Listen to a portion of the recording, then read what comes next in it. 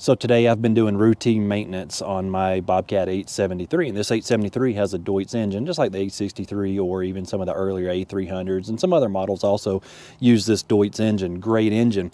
But when I was changing my oil filter, I noticed something a little off. Take a look at this. I'm just going to take my fuel line off of my primer pump. I'm just going to pump some fuel into this little jar here.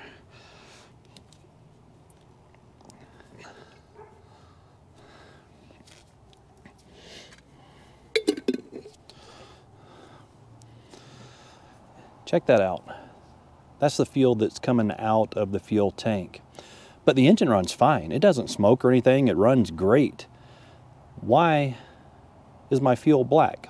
You would think it would look a little more like this, like a green diesel, or even like this, which is a nice red dyed diesel. Why does it look like this? What's the first thing that comes to mind? You know, I see this come up a lot in the forums. People will see that they have black fuel in their tank, and first thing it seems like a lot of people say is it's going to be algae. And while yes, I've seen algae in these fuel tanks before, more commonly on the Deutz, what we're looking at is engine oil in the fuel tank. Well, what happens is on our primer pump here, there's a diaphragm inside, and on the other side of that diaphragm is just a little lever that runs on a cam lobe. So engine oil's on that side of the pump.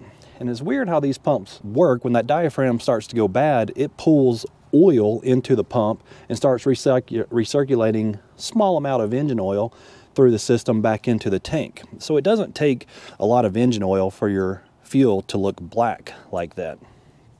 So I went ahead and put a new primer pump on there. I just wanted you to see why your fuel may be black in your 863. But there's one other thing I want you to see on this pump that's kind of important that a lot of people miss. So if we were to follow this fuel line, you'll notice that the fuel line coming from the primer bulb, this is coming straight from the tank through the primer bulb, the first place it goes is into our lift pump. And then out of our lift pump comes around and then comes into our fuel filter.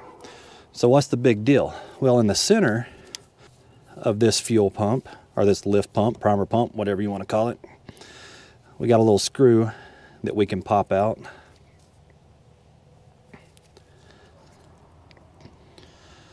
Right under this cap, you'll notice this fine mesh screen. See, the fuel comes straight from the tank. Well, it's got to pass through this screen first. So this is your first filter. So any trash or debris that's in the tank is going to clog this up before it ever gets to your fuel filter. So if you're having a fuel problem or fuel starvation, you change your fuel filter and you're still having problems. A lot of people start putting in electric pumps and all that stuff, and they never actually really check this filter right here that is in the end of the lift pump itself.